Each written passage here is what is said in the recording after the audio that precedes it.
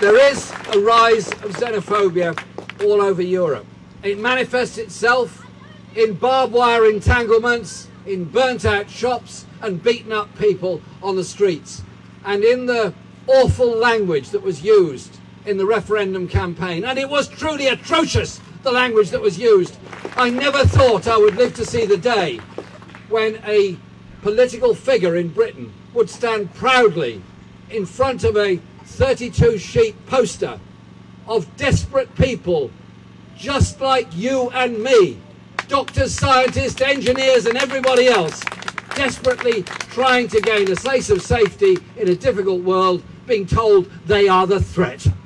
And the police figures alone report that in the last 8 days there's been a fivefold increase in reported hate crime across this country. Attacks on synagogues, attacks on mosques, attacks on Polish shops.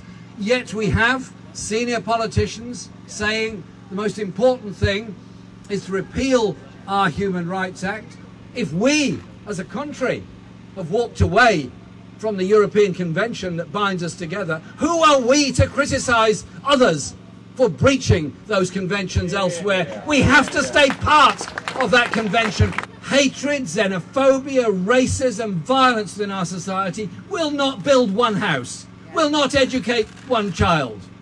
Inequality will fail to educate a child, will fail to provide the housing we need. Build something better, build something stronger, and recognise economic equality will lead to decency and real equality for everyone in our society. Thank you so much for coming along this morning.